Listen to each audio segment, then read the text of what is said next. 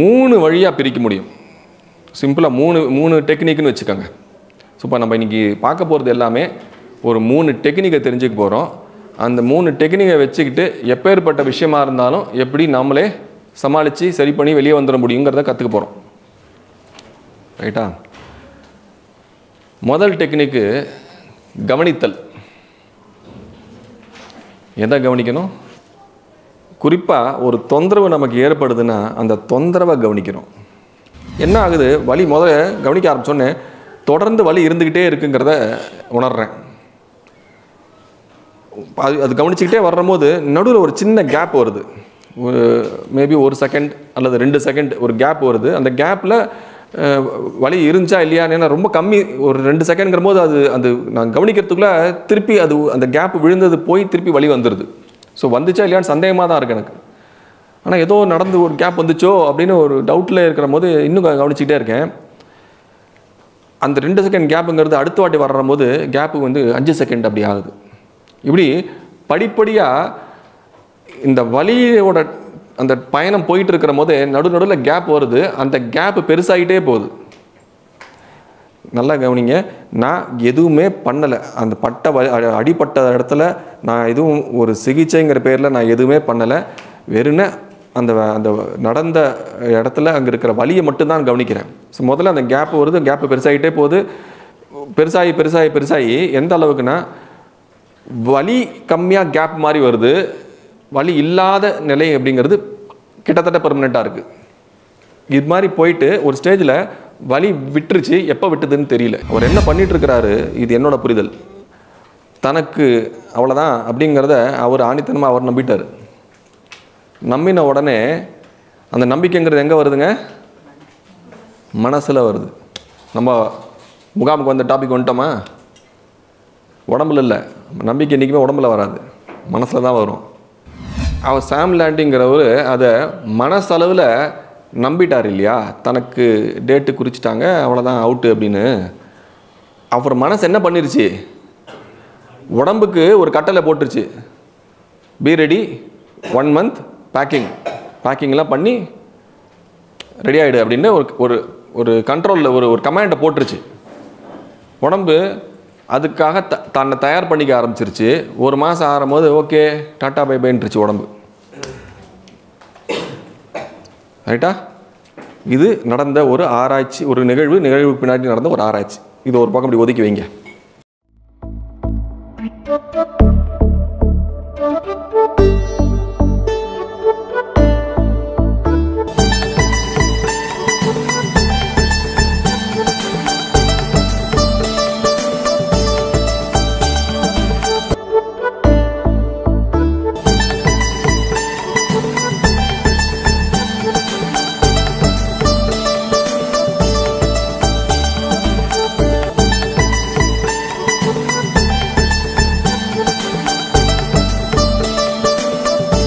அனைவருக்கும் வணக்கம்.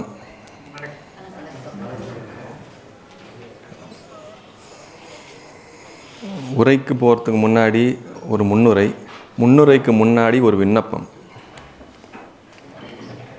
நம்ம பெரும்பாலும் ஒரு மனசில் ஒரு பூரிப்பு ஆகுது, இல்லை நமக்கு ஒரு சந்தோஷத்தை வெளிப்படுத்தணும், நான் என்ன பண்ணுறோம்? கையை தட்டுறோம் இல்லையா? என்னோடய ஆசான் ஒருத்தர் என்ன சொல்லுவார், நீங்கள் கையை தட்டினீங்கனாலே உங்கள் கவனத்தை சிதற விட்டுறீங்க, உங்களோட ஆற்றல் உங்களை விட்டு வெளியே போயிடுது. அப்போது நீங்கள் என்ன உள்ளே வாங்கிக்கணுமோ அது கம்மியாக உள்ளே வாங்குறீங்க, இல்லை சில நேரம் வாங்காமே போயிடுறீங்க அப்படின்னுவார். தட்டிக்கலாம், தப்பு இல்லை. அது கைத்தை தட்டுறது தப்புன்னு சொல்ல வரல. நாம் இங்கே இப்போ எதுக்கு வந்திருக்கோம்? எல்லாத்தையும் வாங்கிட்டு போகிறதுக்கு வந்திருக்கோம். கொடுக்குறதெல்லாம் வெளியே.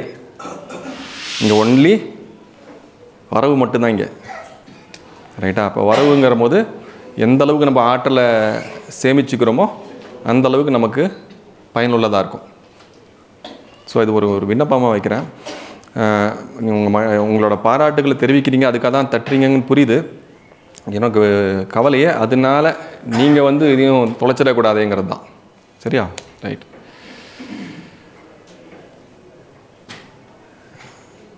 அண்ணன் வந்து அறிமுகத்தில் சொன்னார் இல்லையா, அதை தாண்டி எனக்கு இருக்கிற ஒரு சந்தோஷம், நிறைவு என்னென்னா, இப்போ நான் வந்து ஃபஸ்ட் ஆனிவர்சரி கொண்டாடிக்கிட்டு இருக்கேன்.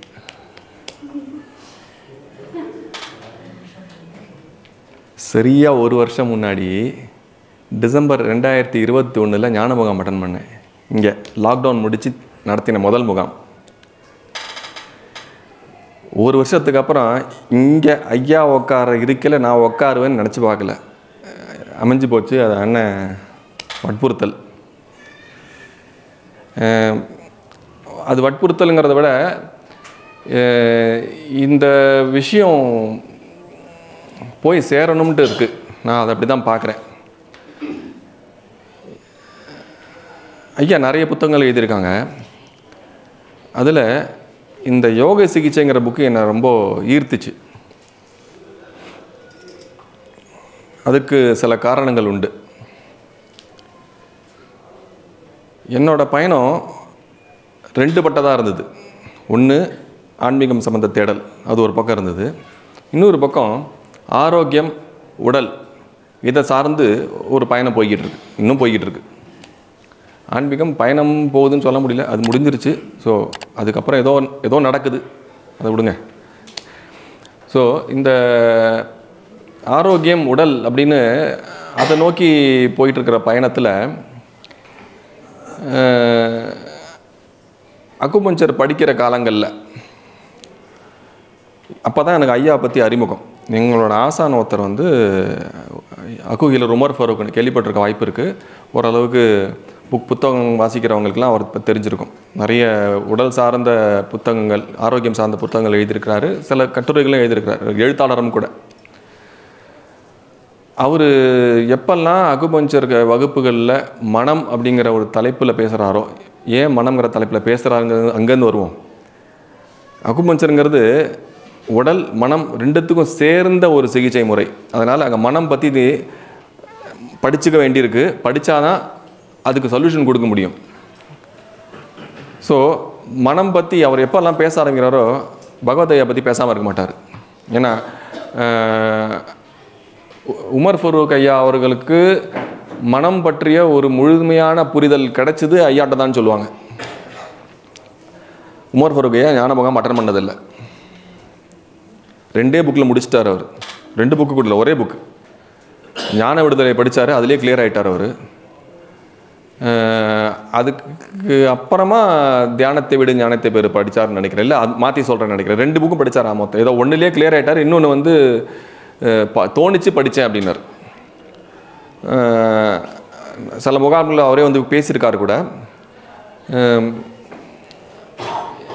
ஏன் இந்த இடத்துல இதெல்லாம் சொல்கிறேன்னா, அக்குபஞ்சர் சிகிச்சை முறையில் என்ன பண்ணுறோம், உடல் அப்படிங்கிற ஒரு விஷயத்தில் ஆரம்பித்து மனம்ங்கிற ஒரு இடத்துல வந்து நிற்கிறோம். ஐயா என்ன பண்ணுறாங்க, முன்னாடி அதாவது இந்த ஞான விடுதலை, தியானத்தை விட ஞானத்தை பெறலாம் எழுதின காலத்தில் இந்த யோக சிகிச்சை புக்கை எழுதியிருக்கல ஐயா. கட்டுரைகளாக வந்திருந்தது. நம்ம மாத இதழ் இருக்கு இல்லையா, பகவத் பாதை, அதில் வந்துட்டு இருந்தது. அது அப்புறம் தொகுத்து இன்னும் சில குறிப்புகளோடு அது புக்காக இப்போ வெளிவந்துருச்சு. ஸோ அப்போது வந்து ஐயா குறிப்பாக தனிப்பட்ட முறையில் உடல் பற்றி பேசலை. ஐயா மனம் பற்றி எப்போலேருந்தே பேசிக்கிட்டு இருக்கிறாரு. ஸோ இந்த பக்கம் உடம்புல ஆரம்பித்து மனசை நோக்கி வந்துக்கிட்டு இருக்கோம். ஐயா இந்த பக்கத்தில் மனசில் ஆரம்பித்து யோக சிகிச்சை அப்படிங்கிறது எழுதுன போது உடல்கிட்ட வந்து நிற்கிறார். ஸோ இது ரெண்டும் கலக்கிற ஒரு இடமா இருக்கிற புக்கு தான் இந்த யோக சிகிச்சை புக்கு. அதனாலவே எனக்கு அது மேலே எக்ஸ்ட்ரா இன்ட்ரெஸ்ட். இதோட இன்னொரு சுவாரஸ்யமான ஒரு விஷயம் ஒன்று நடந்தது. இந்த யோக சிகிச்சை புக்கை படித்து முடிச்சிட்டேன். அது உள்ள ஒரு தாக்கத்தை ஏற்படுத்திச்சு. அது ஒரு பக்கம் போய்கிட்டே இருந்தது. இதுக்கு இடையில் இந்த பிரவாகம் குரூப்பில் இங்கிலீஷ்க்குன்னு ஒரு தனி குரூப் இருக்குது. அந்த குரூப்பு யாருக்குன்னா, தமிழ் தெரியாத மக்கள். அவங்களுக்கும் இந்த ஐயா சொல்கிற விஷயங்களை கொண்டு போய் சேர்க்கணும் இல்லையா, அதுக்காக ஒரு குரூப் ஒன்று க்ரியேட் பண்ணோம். ரொம்ப ஆக்டிவிட்டி நடக்கிறதுல அந்த குரூப்பில் பல காரணங்கள். மொத்தம் அந்த குரூப்பில் திடீர்னு ஒரு நாள் ஒரு அன்பர் வந்து உடல் ஆரோக்கியம் சம்பந்தமாக ஒரு கேள்வியை வச்சாங்க. அவங்க எப்படி கேட்டாங்கன்னா, எனக்கு இந்த மாதிரி தொந்தரவுகள் இருக்குது, நீங்கள் சொல்கிற மனம் பற்றிய புரிதலால் இந்த தொந்தரவை சரி பண்ண முடியுமா அப்படின்னு ஒரு கேள்வி வச்சாங்க அந்த குழுவில். ஐயாவுக்காக வைக்கப்பட்ட கேள்வி அது. அந்த குழுவில் ஐயா பதில் சொல்கிறதுக்கு முன்னாடி நமக்கு தான் சும்மா இருக்க முடியாது இல்லை கை வச்சுக்கிட்டு. அது அவங்க கேட்ட உடனே எனக்கு யோக சிகிச்சை புக்கு ஞாபகம் வந்துருச்சு. அந்த புக்கு ஞாபகம் வந்த உடனே இந்த மாதிரி புக்கு ஒன்று இருக்குது, அதோட லிங்க் டெலிகிராம்னு ஒரு ஆப் இருக்குது, அதில் இந்த மாதிரி புக்கெல்லாம் நிறைய பதிவு பண்ணியிருக்கு. யார் வேணாலும் எப்போ வேணாலும் டவுன்லோட் பண்ணிக்கலாம், ஃப்ரீ டவுன்லோடு தான். உங்களுக்கு எல்லாமே தெரிஞ்சிருக்கும். பிடிஎஃப் முறையில் அது எல்லாருமே ஃப்ரீயாக டவுன்லோட் பண்ணிக்கலாம். ஸோ அந்த லிங்க்கை போட்டேன். என்கிட்ட டெலிகிராம் இல்லைன்னாங்க அவங்க. உடனே என்னடா பண்ணுறதுன்னு பார்த்தா அதோட ஆடியோ புக் ஒளி நூல் அது யூடியூப்பில் இல்லை, அப்போது அதுவுமே டெலிகிராமில் தான் இருந்தது. சரி, உங்களுக்கு பிடிஎஃப் பிரச்சனை இருக்குன்னாக்க இந்த லிங்க்லேருந்து நீங்கள் ஆடியோவாக கேட்டுக்கோங்க அப்படின்னேன் நான். அப்போது அவங்களுக்கு இந்த டெலிகிராமே இல்லைன்றனே அப்படின்னாங்க. என்னடா பண்ணுறதுன்னு யோசனை பண்ணிக்கிட்டு இருந்தேன்.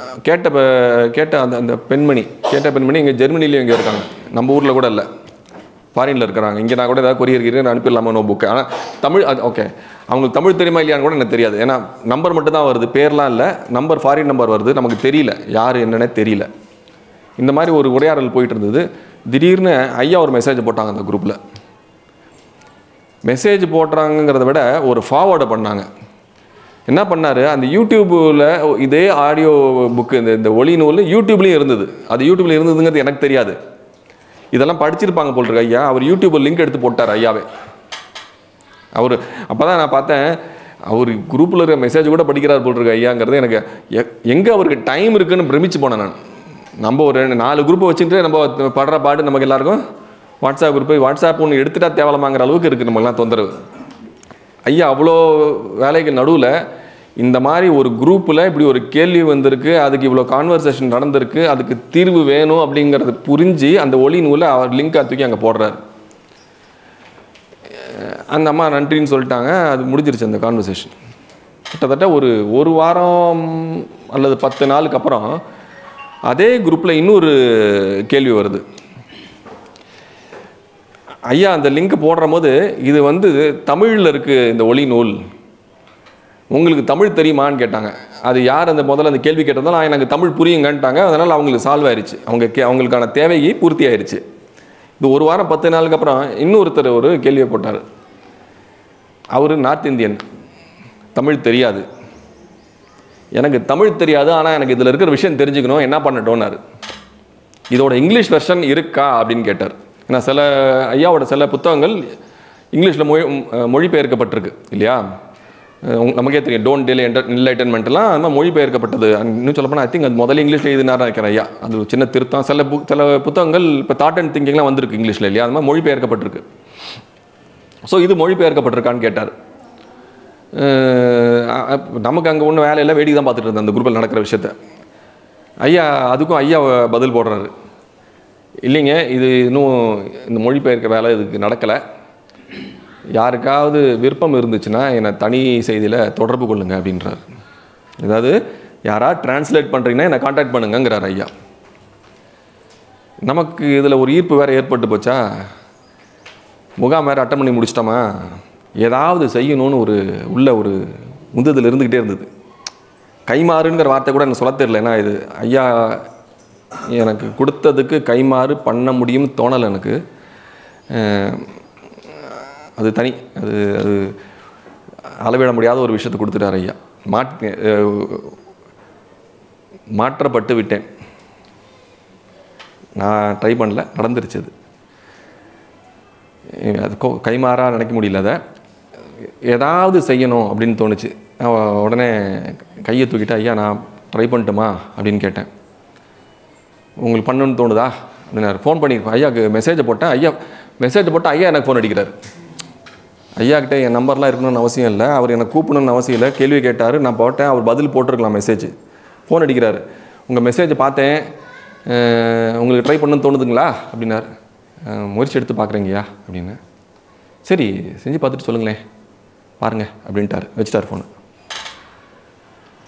அப்படி முதல்ல நான் ஏதாவது பகவத் மிஷன் சம்மந்தமாக செஞ்சேன்னா அந்த புக்கை தமிழ்லேருந்து இங்கிலீஷுக்கு மொழிபெயர்த்தது. இன்னும் பிரிண்ட் வரல. அது யோகிக் தெரப்பி அப்படிங்கிற டைட்டில் அது ரெடி ஆயிடுச்சு. பிரிண்ட் போகிறதுக்கான அவகாசம் நிதி பற்றாக்குறை உட்பட சில காரணங்களால் பண்ண முடியாமல் இருக்கு. அதுக்கு முன்னாடி இன்னும் சில புக்கு அர்ஜென்ட்டாக பிரிண்ட் போட வேண்டியது. அதுக்கு நம்ம ஃபண்ட்ஸ் ரைஸ் பண்ணி பண்ணோம். இப்போ ரீசெண்டாக கூட பண்ணோம். 2-3 புக்கு அர்ஜென்ட்டாக தேவைப்பட்டது, பிரிண்ட்டுக்கு அவுட் ஆஃப் ஸ்டாக் போயிடுச்சுன்னுட்டு. ஸோ இது கொஞ்சம் பேக்கில் இருக்குது. கண்டிப்பாக இது எல்லாரும் படிக்க வேண்டிய ஒரு புத்தகம்னு எனக்கு தோணுது. ஏன்னா இது படிச்சுட்டோம்னு வச்சுக்கோங்களேன், நமக்கு தனியாக உடல் சம்பந்தமாக எங்கேயும் யார்கிட்டையும் போய் கையை ஏந்த வேண்டிய அவசியம் இல்லை. இதை அடித்து ஆணித்தனமாக என்னால் சொல்ல முடியும். சொல்லப்போனால் எங்களை மாதிரி ஆளுங்களுக்கு வேலையே இல்லை. இதெல்லாம் நீங்கள் படிச்சிட்டிங்கன்னு வச்சுக்கோங்க, ஒரு டாக்டர், ஒரு ஹீலர் யார்கிட்டையுமே போக வேண்டிய அவசியமே கிடையாது. அவ்வளோ விஷயம் இருக்குது இதில். புக்கு இத்தினோண்டு தான் புக்கே. ஆனால் அதில் சொல்லப்பட்டிருக்கிற விஷயம் நடைமுறை வாழ்க்கைக்கு ரொம்பவே தேவை. ஸோ இந்த முன்னுரையோடு சேர்ந்து இதுக்கு முன்னாடி இருக்கிற செஷன்லாம் யோகம் பற்றி என்ன பண்ணலாம், யோகம் பண்ணுறதா வேண்டாமா அப்படிங்கிற கேள்விகள்லாம் நிறைய வந்துக்கிட்டே இருந்தது இல்லையா? இதுதான் இதை தான் பண்ணணும். யோகம் என்ன பண்ணுறது, இதே இடத்துலையே யோகத்தை பற்றி பண்ணுறதுக்கும் வழி இருக்குங்கிறத பேசுறதுக்கான ஒரு தலைப்பு தான் அது. இன்னொரு பக்கம் மனசு அப்படின்னா எதுவும் பண்ணாதீங்க, விட்டுருங்க, அதுதானே நீங்கள் வந்ததுலேன்னு சொல்லிகிட்டு இருக்கோம். இன்னும் காமெடியாக சொல்ல போனால் வடிவேலு டயலாக் தான் ஞாபகம் வருது. என்னத்தை பிடுங்க வேண்டாம் ஆணியே, அதுதானே சொல்லிக்கிட்டே இருக்கோம். அது நாங்கள் அந்த வார்த்தையை சொல்லலை, சரவணன் சொல்லியிருப்பாருன்னு எதிர்பார்த்தேன். நானும் சரவணனும் பேசுகிறோன்னா காமெடி நிறைய பேசிடும். ஏன்னா அது ஒன்று இயல்பாகவே காமெடி ஞாபகத்துக்கு வருது. ரெண்டாவது காமெடியோட சேர்த்து ஒரு விஷயம் சொல்லும்போது நல்லா உள்ள பதிஞ்சு உட்காந்துரும். வடிவேலு காமெடினோடனே இன்னும் 10 வருஷம் கழிச்சு கேட்டாரா, அன்றைக்கி அவர் சொன்னார் வடிவேலு காமெடி சொன்னார் அப்படின்னு ரெக்கலெக்ட் ஆகிடும். அதுக்காகவும் அது என்ன உள்ளே இறங்கணும்ல. சும்மா ஒரே அப்படியே பேசிக்கிட்டு இருந்தோன்னா, சூப்பு கொடுத்தீங்க, தூக்கம் வேறு வருது, சாப்பாடு எப்போ போடுவீங்க, சாப்பிட்டு மொத்தமாக தூங்கிக்கலாமா அப்படிங்கிற கேள்வி வந்துடும். ஸோ கொஞ்சம் சுவாரஸ்யமாக எடுத்துகிட்டு போகணும்ல. ஸோ அப்படி பார்க்கல மனம் கீழே போட்டுருங்க, ஒன்றும் பண்ண தேவையில்லை அப்படின்னாக்கா, எதுவுமே பண்ண தேவையில்லைன்னு சொல்கிற இடத்துல ஏதாவது பண்ணுறது இருக்குன்னு ஒருத்தர் வேணும்ல சொல்கிறதுக்கு. அந்த வேலை தான் எனக்கு என்ன செய்யறதுக்கு இருக்குது அப்படிங்கிறத இப்போ பார்க்க போகிறோம். செய்ய வேணாங்கிறது சொல்லிக்கிட்டே பறைசாற்றப்பட்டு கொண்டே இருக்கிறது.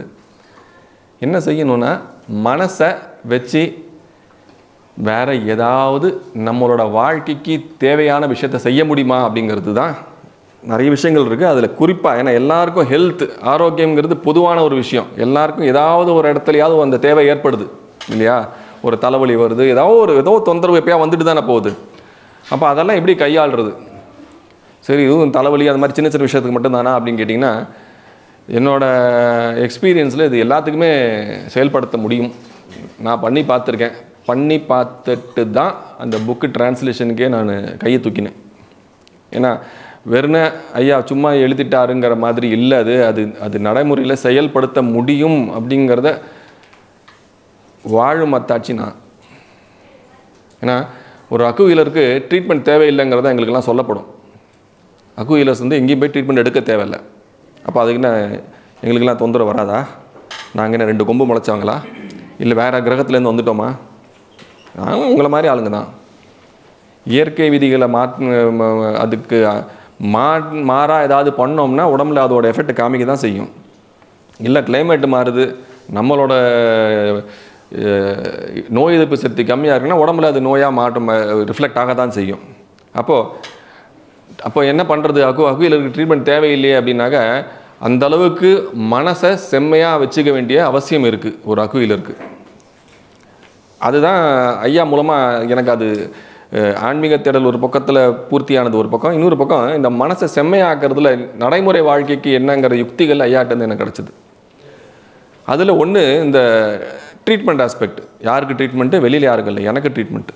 எனக்கு ஏதாச்சும் வந்துச்சுன்னா என்ன பண்ணுறதுங்கிறதுக்கான ட்ரீட்மெண்ட்டு. இதை ஒரு 3 வழியாக பிரிக்க முடியும். சிம்பிளாக மூணு டெக்னிக்னு வச்சுக்கோங்க. ஸோ இப்போ நம்ம இன்றைக்கி பார்க்க போகிறது எல்லாமே ஒரு 3 டெக்னிக்கை தெரிஞ்சுக்க போகிறோம். அந்த 3 டெக்னிக்கை வச்சுக்கிட்டு எப்பேற்பட்ட விஷயமா இருந்தாலும் எப்படி நம்மளே சமாளித்து சரி பண்ணி வெளியே வந்துட முடியுங்கிறத கற்றுக்க போகிறோம். ரைட்டா? முதல் டெக்னிக்கு கவனித்தல். எதை கவனிக்கணும்? மனசை தான் கவனிக்காதன்ட்டாங்களே, அப்போ வேறு எதை கவனிக்கிறது? உடம்பை தான் ஓவராக கவனிச்சிட்டோமே, உடம்பை மட்டும் கவனிக்கிறது இல்லை.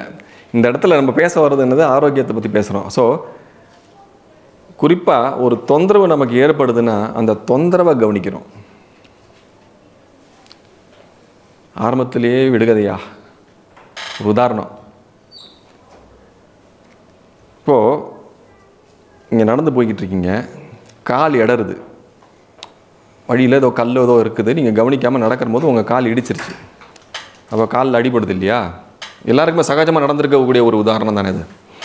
அப்போது அந்த அடிப்பட்டோடனே ஒரு சுல்லுன்னு ஒரு வலி எடுக்கும் அந்த இடத்துல. அதுவும் அந்த நகை கண்டெல்லாம் பட்டுச்சுன்னா கேட்கவே வேணாம், சூப்பராகவே இருக்கும் வலி. என்ன பண்ணுவோம்? ஒன்று அங்கே காலை பிடிச்சிட்டு உட்காந்துருவோம், இல்லை அதுக்கு ஏதாவது உடனே ஒரு அழுத்தி ஒரு கட்டை போடலாமா, இல்லை ஏதாவது மருந்து தடவலாமா. ரத்த வந்துருச்சுன்னா கேட்கவே வேணாம், அதுக்கு மேலே நம்ம பண்ணாத ஆர்ப்பாட்டத்தெல்லாம் பண்ணி விட்டுறோம் இல்லையா?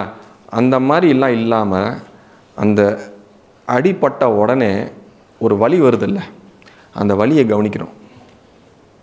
வலிக்கிற போது எப்படி வலியை கவனிக்கிறது? அது வலி சரி பண்ணுறது தானே பார்க்கணும். வலி சரி தான் பண்ண போகிறோம், கவனித்து சரி பண்ண போகிறோம். இதை நீங்கள் ட்ரை பண்ணும் போது முதல்ல சாத்தியமே இல்லையே அப்படின்னு தோணும். எனக்கு அப்படி தான் தோணுச்சு. ஆனால் ஐயா சொல்லியிருக்கிறாங்க, அப்போ செஞ்சு தான் பார்ப்போமே அப்படின்னு நான் ட்ரை பண்ணும்போது என்ன ஆகுது? வலி முதல்ல கவனிக்க ஆரம்பிச்சோன்னே தொடர்ந்து வலி இருந்துக்கிட்டே இருக்குங்கிறத உணர்கிறேன். அது கவனிச்சுக்கிட்டே வர்றபோது நடுவில் ஒரு சின்ன கேப் வருது. ஒரு மேபி 1 செகண்ட் அல்லது 2 செகண்ட் ஒரு கேப் வருது. அந்த கேப்பில் வலி இருந்துச்சா இல்லையான்னு ரொம்ப கம்மி, ஒரு 2 செகண்ட்ங்கிற போது அது நான் கவனிக்கிறதுக்குள்ளே திருப்பி அந்த கேப் விழுந்தது போய் திருப்பி வலி வந்துடுது. ஸோ வந்துச்சா இல்லையான்னு சந்தேகமாக தான் இருக்குது எனக்கு. ஆனால் ஏதோ நடந்து ஒரு கேப் வந்துச்சோ அப்படின்னு ஒரு டவுட்டில் இருக்கிற போது இன்னும் கவனிச்சிக்கிட்டே இருக்கேன்.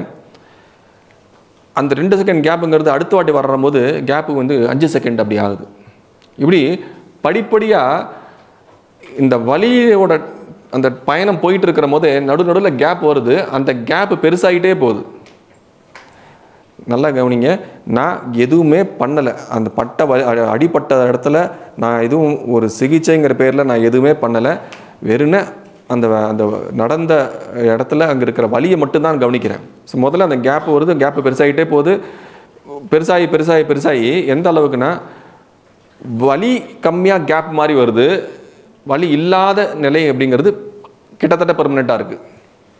இது மாதிரி போயிட்டு ஒரு ஸ்டேஜில் வலி விட்டுருச்சு. எப்போ விட்டுதுன்னு தெரியல. ஏன்னா நான் கவனிச்சுட்டே இருக்கேன். அப்போ வலி இல்லாத இடத்துல தானே கவனிச்சுட்டு இருக்கேன். வலி இல்லாத கவனிக்கிற போது நம்ம பெரும்பாலும் என்ன ஆகுது? அதான் பார்த்தோம் இல்லையா? தாட் அண்ட் திங்கிங், சிந்தனை, எண்ணம், சிந்தித்தல் அப்படிங்கிறத பார்த்தோம் இல்லையா?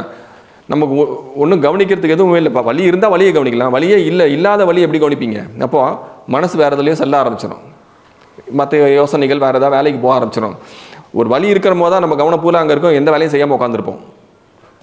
வலி குறைய ஆரம்பிச்சிச்சுன்னா கடமைகள் அழைக்கும், உடனே நம்ம பார்க்க ஆரம்பிச்சிடும். அப்புறம் திடீர்னு வலி வர்ற போது தான் வருது இல்லை அப்படின்னு அப்போ தான் திருப்பி நம்ம கான்சன்ட்ரேஷன் அங்கே போவோம்.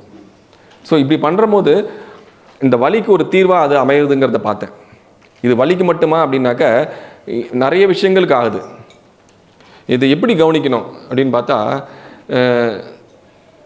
ஒரு உதாரணத்துக்கு இப்போ நீங்கள் நம்ம சாப்பிட்ற போதோ இல்லை டீ ஏதாவது குடிக்கிறீங்க, அந்த மாதிரி டைமில் கீழே நிற்கிறீங்களே, மரத்தடியில் நிற்கிறீங்க. சில பேருக்கு அந்த எறும்பு மேலே ஏறி ஓடி இருக்கும், கவனிச்சிருப்பீங்க இல்லையா? இயற்கை சூழலில் தானே இருக்கும். பகவத் பவன் ஃபுல்லாகவே இயற்கை சார்ந்த ஒரு இது தானே. ஸோ அந்த எறும்பு நம்ம மேலே இப்போ ஓடுதுன்னா அந்த எறும்பு ஊறுது இல்லை, ஊறுற போது ஒரு சென்சேஷன் வரும் இல்லையா? நமக்கு ஏதோ ஒரு உணர்வு இருக்கும்ல, அந்த உணர்வை நீங்கள் அந்த எறும்பை அப்புறப்படுத்தாமல் அப்படியே பார்த்துக்கிட்டு இருக்கீங்கன்னு வச்சுக்கோங்களேன். என்னத்தை நீங்கள் கவனிப்பீங்களோ அந்த மாதிரி இந்த வலியை கவனிக்கணும். கவனிக்கிறதுங்கிறது இந்த இடத்துல நம்ம அப்படி தான் புரிஞ்சுக்கணும். ஏன்னா கவனிக்கிறதுனா என்ன, ஒன்றுமே பண்ணாமல் அதை அந்த இடத்த தொடாதன்ற எப்படி நான் என்ன பண்ணுறது அப்படிங்கிற டவுட் வருது இல்லையா? அது எப்படி கவனிக்கணுங்கிறதுக்கான ஒரு ஓமானம் தான் இது. ஒரு எறும்பு ஊறதை எப்படி பார்க்குறோமோ அந்த மாதிரி இதை பார்த்துக்கலாம். ஸோ அது கவனிக்க ஆரம்பிச்சிங்கனாக்கா அது ஒரு ரிசல்ட்டை கொடுக்கும். இது ஒரு டெக்னிக்கு. ரெண்டாவது, இந்த எண்ணங்கள் பற்றி நிறைய பேசணும் இல்லையா? இந்த எண்ணங்கள் பற்றி பேசுகிற போது அந்த எண்ணத்தோட தாக்கம் நம்மள என்னென்னலாம் பண்ணுதுங்கிறத நம்ம நிறைய ஏற்கனவே உணர்ந்துருப்போம். நம்ம கிட்டத்தட்ட அதில் ஒரு தேடலாக ஒரு காரணமாக தான் நம்ம இங்கேயே வேறு வந்திருப்போம் பெரும்பாலும். ஏன்னா அந்த யோசனைகளும் நம்மளை வந்து ஒரு வழி பண்ணுது, ஆட்டி படைக்குது, அதுலேருந்து எப்படி வெளியே வருது அப்படின்லாம் நம்ம கஷ்டப்பட்டுருப்போம். நான் பட்டேன். என்னோடய ஆன்மீகத்தில் ஒரு பக்கம் இருந்தாலும் எனக்கு எக்ஸசிவ் திங்கிங்னு ஒரு பிரச்சனை இருந்தது. நான் ஞான முகாம்லாம் அட்டன் பண்ணுறதுக்கு முன்னாடி ஒரு நிமிஷத்துக்கு 1000 யோசனை ஓடும் எனக்கு. கவுண்ட் பண்ணியான்னு கேட்காதீங்க, ஒரு இதுவாக சொல்கிறேன், ஒரு அப்ராக்சிமேட்டாக சொல்கிறேன். யோசனை இல்லாமல் இருக்க மாட்டோமா அப்படின்னு ஏங்கின காலங்கள் உண்டு. அதுக்காக யோகா பயிற்சிகள் பண்ண காலங்கள் உண்டு. அந்த நேரத்துலேயாவது ஒரு தாட்லெஸ் ஸ்டேட் கிடச்சிடாது. யாரோ கேட்க ஆரம்பிச்சிங்க அந்த தாட்லெஸ் ஸ்டேட் பற்றி கேள்வி பதில் போது.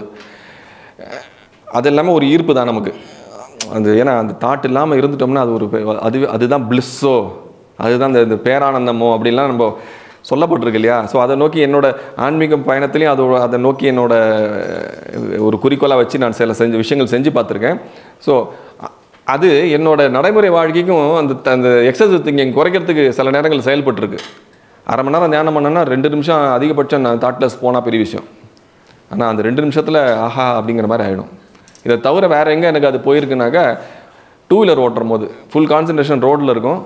ஸோ பக்கத்தில் இந்த பக்கம் யார் வராங்க, அந்த பக்கம் யார் வராங்க அப்படின்னு அந்த கவனத்திலே வண்டி ஓட்டும் போது மைண்டு வேலை செய்யாது, அதாவது தாட்ஸ் வேலை செய்யாது, ஃபுல் கவனம் அங்கே இருக்கும். அதுக்காகவே நான் வண்டி விருப்பப்பட்டு ஓட்டுவேன். அந்த நேரத்துலையாவது தேவையில்லாத மண்டையை போட்டு குழப்பாமல் இருக்குமே அப்படிங்கிற ஒரு காரணத்துக்காக. ஸோ இப்போ விட்ட இடத்துக்கு வந்துடும். அப்போது அந்த மாதிரி அந்த எண்ணங்கள் எவ்வளோ வலிமையாக இருக்குங்கிறது நம்ம எல்லாம் உணர்ந்தவங்க தான். அதனால என்னென்ன பிரச்சனை வருதுங்கிறதையும் பார்த்தவங்க தான் நம்ம. அந்த எண்ணத்தை நம்ம எப்படி நமக்கு வேணுங்கிற மாதிரி பயன்படுத்திக்கலாம் அப்படிங்கிறது தான் அந்த 2வது டெக்னிக்.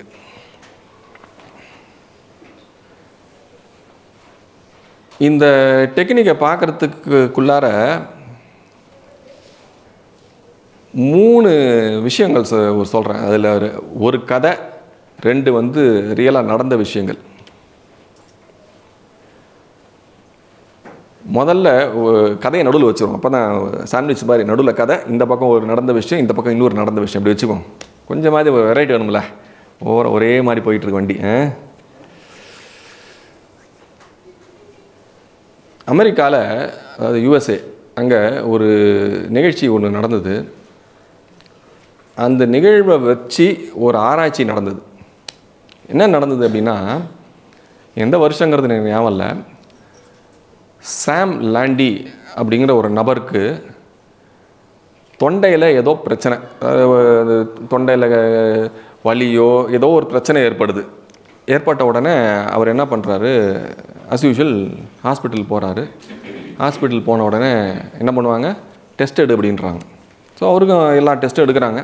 எடுத்து ரிசல்ட் உங்களுக்கு நாளைக்கு சொல்கிறோம், போயிட்டு வாங்க அனுப்பிச்சி விட்றாங்க. மறுநாளுக்கு போகிறாரு. போன உடனே அந்த டாக்டர் அந்த லேப் ரிப்போர்ட்டை எடுத்து பார்க்குறாரு. பார்த்துட்டு, சார் நீங்கள் கொஞ்சம் அமைதியாக உட்காருங்க, ரிலாக்ஸ் ஆகிக்கிங்க. நம்மளாம் டாக்டர் பேச ஆரம்பித்தா நமக்கு என்ன தெரியும், ஏதோ பெரிய குண்டு தூக்கி போட போகிறாங்கன்னு அர்த்தம்.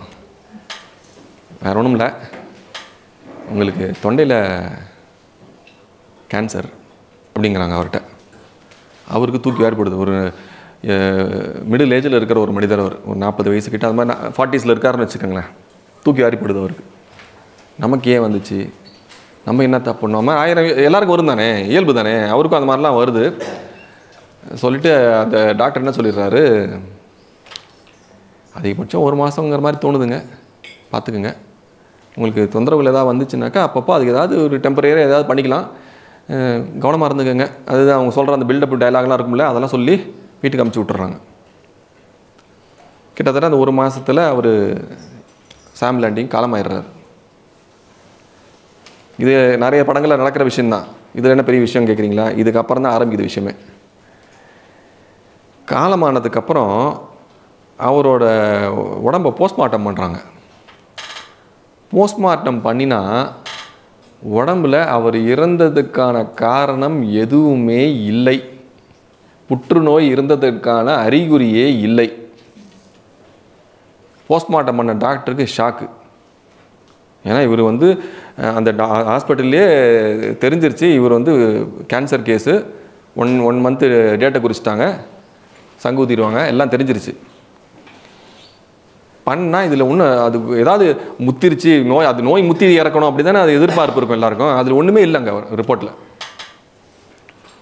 இது என்ன நடந்ததுன்னு நோண்டுறாங்க.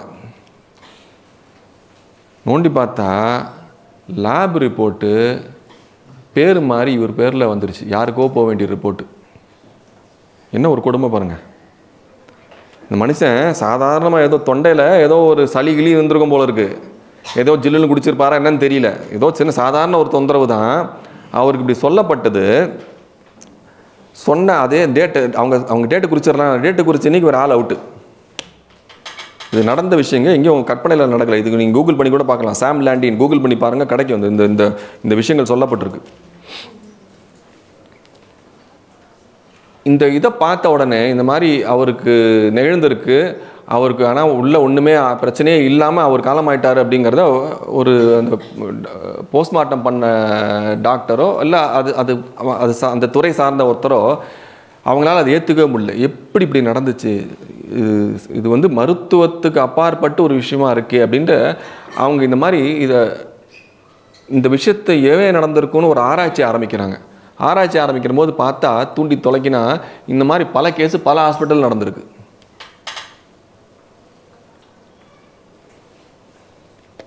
அப்போது வியாதி இல்லாத ஒருத்தர் ஏன் இறந்தார்?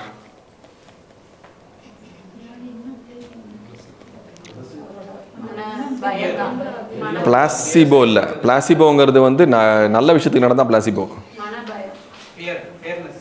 ஃபியர்னால சாவு வருமா?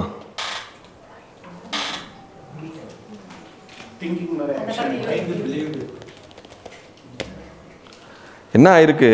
மைண்ட் பிலீவ்டுங்கிறது கிட்டத்தட்ட ஒரு கரெக்ட் ஆன்சர் தான். சாம் லாண்டிங்கிறவர், அது மாதிரி நிறைய பேர் இருக்காங்க. இந்த இடத்துல நம்ம அவரை பற்றி பேசணுங்கிறனால அவர் என்ன பண்ணிகிட்ருக்கிறாரு, இது என்னோட புரிதல், தனக்கு அவ்வளோதான் அப்படிங்கிறத அவர் ஆணித்தனமாக அவர் நம்பிட்டார். நம்பின உடனே அந்த நம்பிக்கைங்கிறது எங்கே வருதுங்க? மனசில் வருது. நம்ம முகாமுக்கு வந்த டாபிக் வந்துட்டோமா? உடம்புல இல்லை. நம்பிக்கை என்றைக்குமே உடம்புல வராது, மனசில் தான் வரும். இந்த இடத்துல எங்கள் ஆசான் உமர் ஃபரூக் ஐயா சொல்கிற ஒரு வாக்கியம் எனக்கு ஞாபகத்துக்கு வருது. ரொம்பவே நமக்கு இப்போ நம்ம பேசுகிற டாப்பிக்கு ரொம்ப தேவையான ஒரு வாக்கியம். அது மட்டும் இல்லை, இதனால் நீங்கள் உங்கள் வாழ்க்கையில் நிறைய விஷயங்கள் இந்த வாக்கியத்தை வச்சு புரிஞ்சுக்கலாம். அதுக்காக இந்த இடத்துல அது பதிவு பண்ணுறேன்.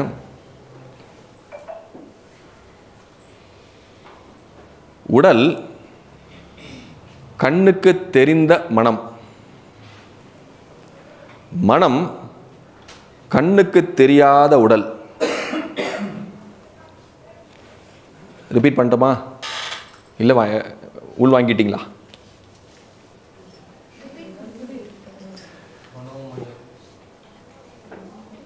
அந்த மாதிரி ரொம்ப டெக்னிக்கலாக கூட போக வேண்டாம், சிம்பிளாக வச்சுப்போம். நம்ம டெக்னிக்கல் ஆக்க தான் குழம்பு நம்ம எதுவுமே சிம்பிளாக வச்சுக்கிட்டா நல்லது.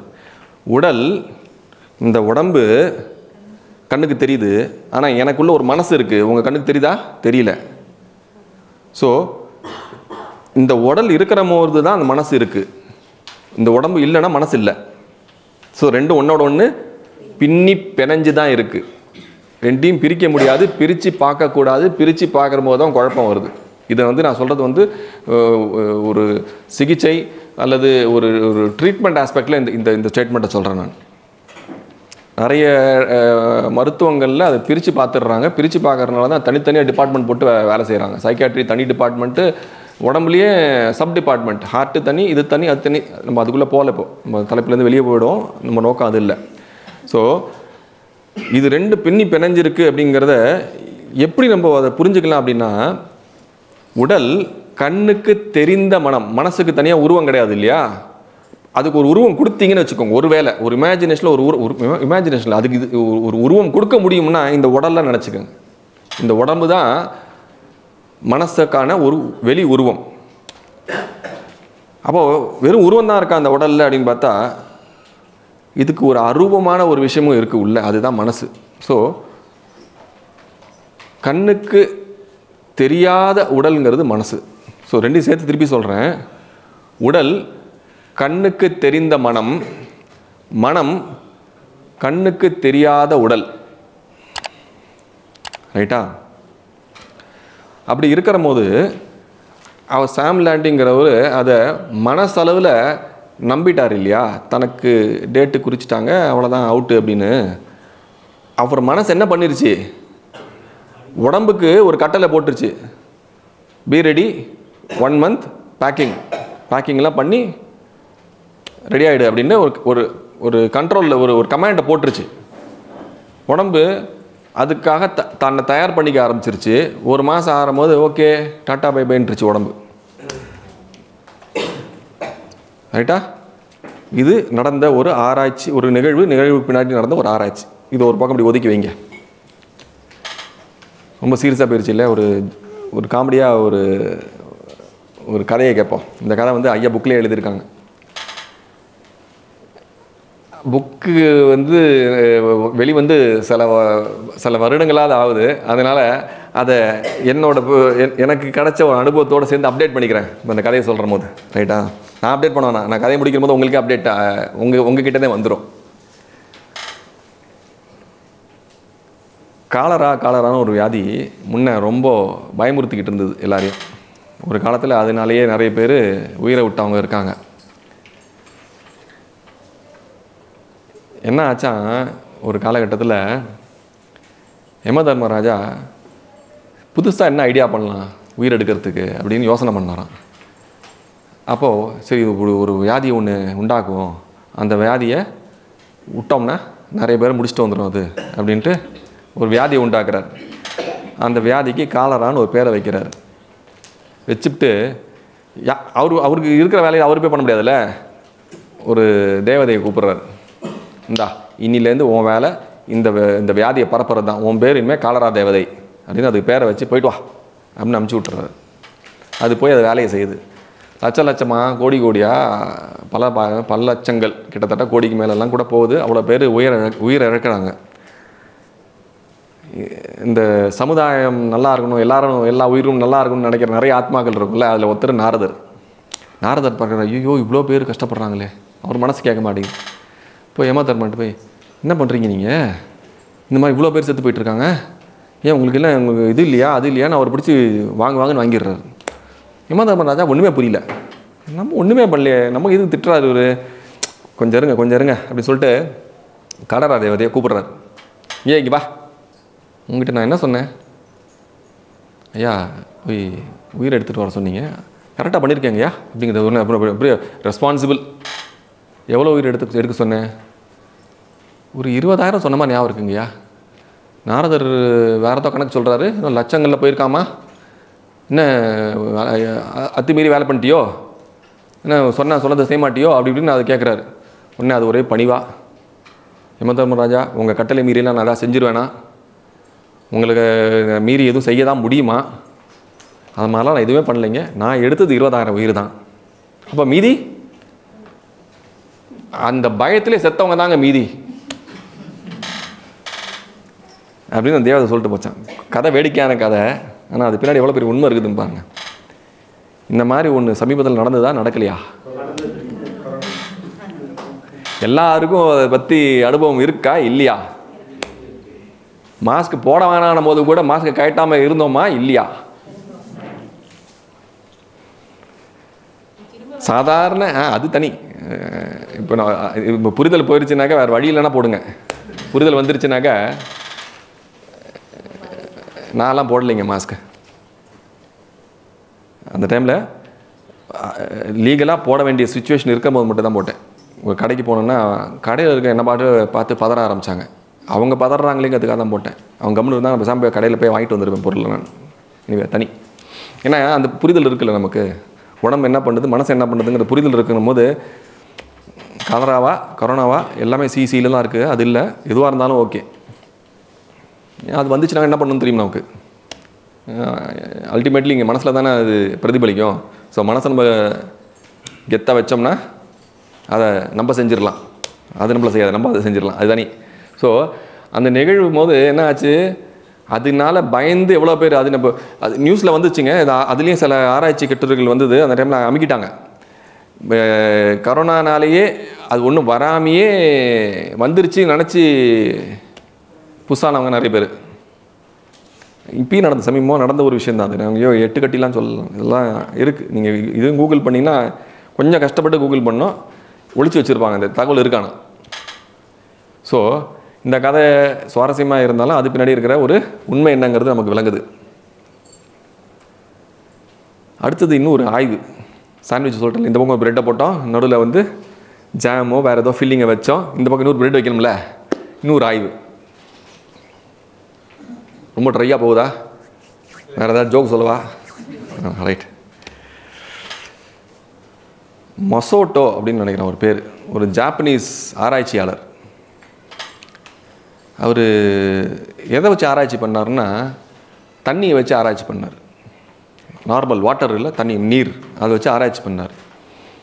அவர் என்ன பண்ணார், நீரை ஒரு எலக்ட்ரானிக் மைக்ரோஸ்கோப்புக்கு கீழே வச்சு அது அடியில் வச்சு அது வழியாக பார்த்து அதில் என்ன காமிக்குதுங்கிறத ஃபோட்டோ எடுத்துக்கிட்டு இருந்தார். அதுதான் அவர் பண்ண ஆராய்ச்சி. அப்படி அவர் பண்ணுற போது சில சந்தர்ப்பங்களில் அதோட அந்த மாலிகுலர் ஸ்ட்ரக்சர் அப்படின்வாங்க அதை இங்கிலீஷில். அந்த நீருக்குன்னு உள்ள ஒரு மூலக்கூறுன்னு ஒன்று இருக்கும். அந்த மூலக்கூறுக்கு அது ஒரு வடிவத்தில் இருக்கும். அந்த வடிவம் ஒரு விதத்தில் இருக்குது, ஒரு பிக்சரில் ஒரு விதத்தில் இருக்குது, அடுத்த பிக்சரில் வேறு ரூபத்தில் இருக்குது. ஒன்று ஒவ்வொரு மாதிரி இருக்குது. அவருக்கு உடனே ஆச்சரியம் வருது, ஏன் இப்படி மாறி மாறி வருது? H2O வாட்டர், பேசிக் கெமிஸ்ட்ரி ஸ்கூல்லே படிச்சிருக்கோம். 2 பகுதி ஹைட்ரஜன், 1 பகுதி ஆக்சிஜன் சேர்ந்தது வாட்டர். எல்லாருக்குமே தெரிஞ்ச விஷயம் தானே. இவ்வளோ தானே அது எந்த இடத்துல இருந்தாலும் அதே தண்ணி தானாக்கா. அப்போ அதில் ஒன்றும் மூலக்கூறில் மாற்றம் வரக்கூடாதே அப்படின்னு அவருக்கு தோணுது. அப்போ இது வேறு எப்படி இது அணுகலாம் அப்படின்னு பார்த்துட்டு என்ன பண்ணுறாரு, ஒரு பாத்திரத்தில் தண்ணி எடுத்துக்கிறாரு. அந்த தண்ணியை எடுத்துகிட்டு போய் ஜாப்பனீஸ் இல்லையா, அங்கே அவங்க ஊரில் இருக்கிற ஒரு மடாலயத்துக்கு போகிறார், மொனாஸ்ட்ரி. அங்கே போகிறாரு. அங்கே மொனாஸ்ட்ரியில் இருக்கிறவங்களாம் என்ன பண்ணுவாங்க, ஒரே தியானம், ஜபம் அப்படின்னு ஒரே ஒரு அமைதி அப்படிங்கிற சுச்சுவேஷனில் இருப்பாங்க இல்லையா. ஸோ அங்கே என்ன மாதிரி அதிர்வுகள் இருக்குன்னு நமக்கே தெரியும். அந்த இடத்துல அந்த மாதிரி அவங்க சாண்டிங்லாம் பண்ணுறாங்கல்ல, அந்த இடத்துல கொண்டு போய் அந்த பாத்திரத்தை வைக்கிறார். ஏதோ ஒரு 10 நிமிஷமோ 1/2 மணி நேரமோ ஏதோ ஒன்று வைக்கிறார். வச்சுட்டு அதை போய் எலக்ட்ரானிக் மைக்ரோஸ்கோப் கீழே வச்சு ஒரு ஃபோட்டோ பிடிக்கிறார். அது வந்து ஒரு ஸ்ட்ரக்சரில் இருக்குது. அதே பாத்திரத்தை எடுத்துக்கிறாரு. அவர் போயிட்டு இருக்கிற போது எங்கேயோ எடுத்துகிட்டு போகும்போது ஒரு இடத்துல ஏதோ ஒரு 2 பேருக்குள்ள ஆர்குமெண்ட் ஆகிற இடம், அங்கே கொண்டு போகிறாரு. இந்த பாத்திரத்தை கையில் எடுத்துகிட்டு போகிறாரு.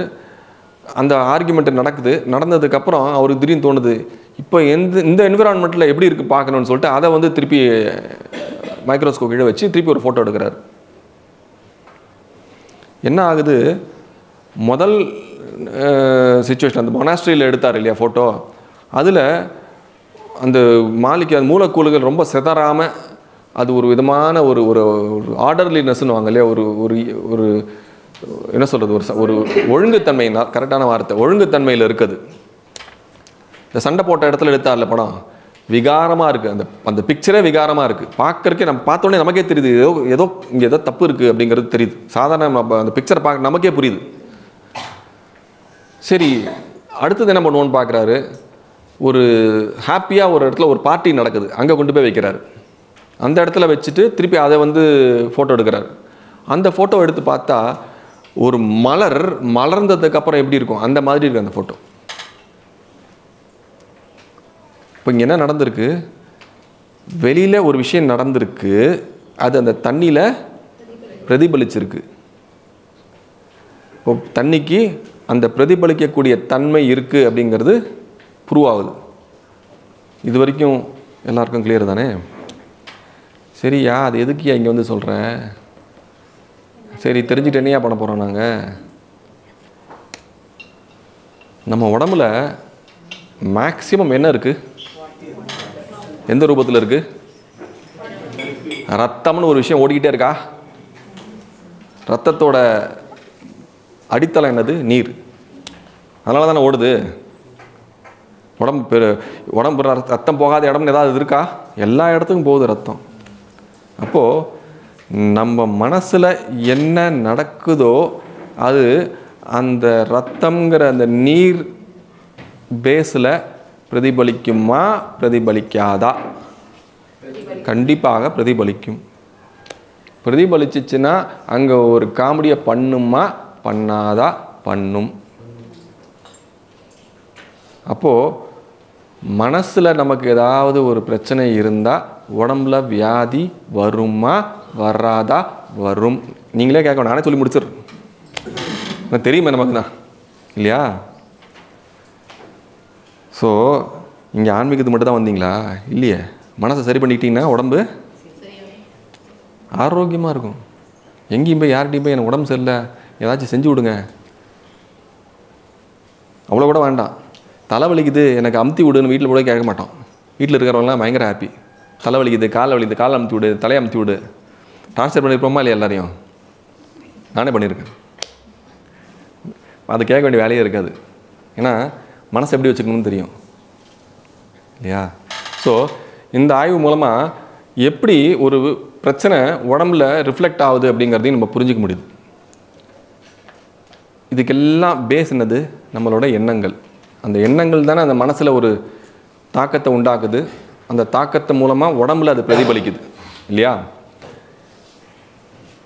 அப்போது உடம்புல வர்ற பிரச்சனைகள் எல்லாமே இந்த நடந்த தாக்கத்தை நமக்கு தெரியப்படுத்துகிற ஒரு விஷயம்.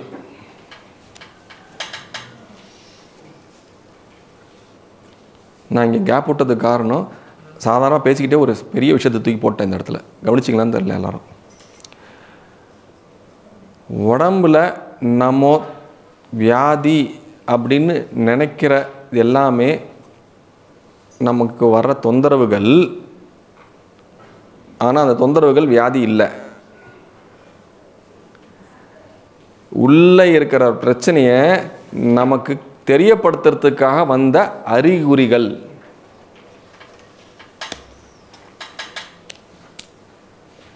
அதை நல்லா விளங்கிங்க. ஏன்னா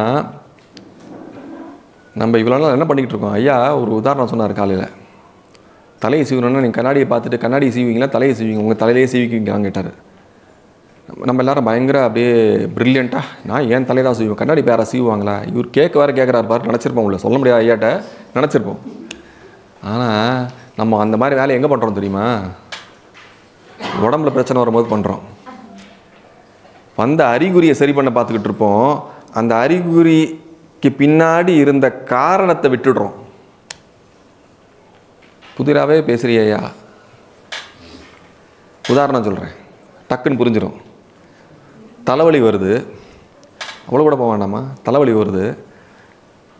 தலைவலி வந்தால் தலையில் மூளையில் பிரச்சனையா? தலைவலி வரவங்களாம் மூளை கோளாறா? அப்படி சொல்ல ஆரம்பிச்சா எல்லாம் லூஸ் தான் இங்கே உலகத்தில். எல்லாரையும் கொண்டு மென்டல் ஹாஸ்பிட்டல் விட்டுலாமா? கேட்குற என்ன பார்த்தாலும் லூஸ் மாதிரி தெரியுதா இல்லையா? கேள்வியே அபத்தமாக இருக்குல்ல. தலைவலி வந்துச்சுன்னா தலையில் பிரச்சனை இல்லைல்ல. அப்போ என்ன ஆயிருக்கு? தலையில் வந்த வலி உடம்புல வேற எங்கேயோ இருக்கிற பிரச்சனையை இங்கே பிரதிபலித்து காமிச்சிருக்கு. நாம் என்ன பண்ணுறோம்? இங்கே தைலம் தைக்கிறோம், இங்கே தலையை அமுத்தி விடுன்னு இருக்கிறவங்கள டார்ச்சர் பண்ணுறோம். இங்கே நீங்கள் பண்ணிக்கிட்டே இருக்கலாம். அது ஆரம்பித்த இடத்துல நீங்கள் சரி பண்ணலன்னா இது போகிற மாதிரி போகும், திருப்பி வரும்.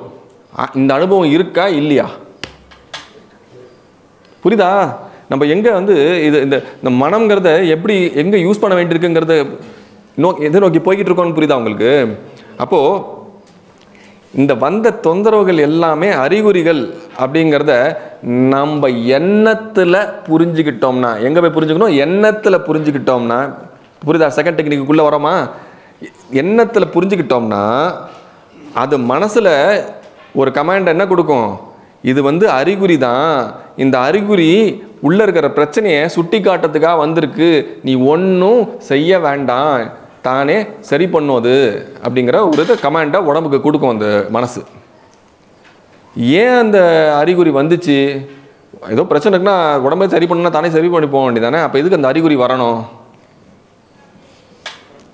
இந்த சட்டசபையிலலாம் கவனம் ஈர்ப்பு தீர்மானம்னு ஒன்று சொல்லுவாங்க, கேள்விப்பட்டிருக்கீங்களா? நியூஸ்லலாம் வரும், கவனம் ஈர்ப்பு தீர்மானத்தை நிறைவேற்றினார்கள் அப்படின்னு. கவனம் ஈர்ப்பு, அந்த கவனம் ஈர்ப்பு வேலை தான் இந்த அறிகுறி. இப்போது எனக்கு இப்போ நான் முதல்ல பார்த்த உதாரணத்தில் நடந்து போகிறேன், நடந்து போகிற இடத்துல கல் இடறி காலில் அடிபட்டு வலி வந்துருச்சு. காலில் எனக்கு அடிபட்டிருக்குங்கிறத இந்த உடம்புனா குறிப்பாக மூளைக்கு ஏதாவது ஒன்று தெரியப்படுத்தணும். அப்போ தான் மூளை அதை சரி பண்ணுறதுக்கான என்னென்ன அனுப்பணுமோ அந்த ஏரியாவுக்கு அனுப்பும். அப்போ அந்த மூளைக்கு எப்படி தெரியப்படுத்துறது? இந்த அறிகுறி, இந்த வலிங்கிறது மூலமாக அப்படின்றோமா இல்லையா? அடிபட்டோன்னே அப்படின்றோம்.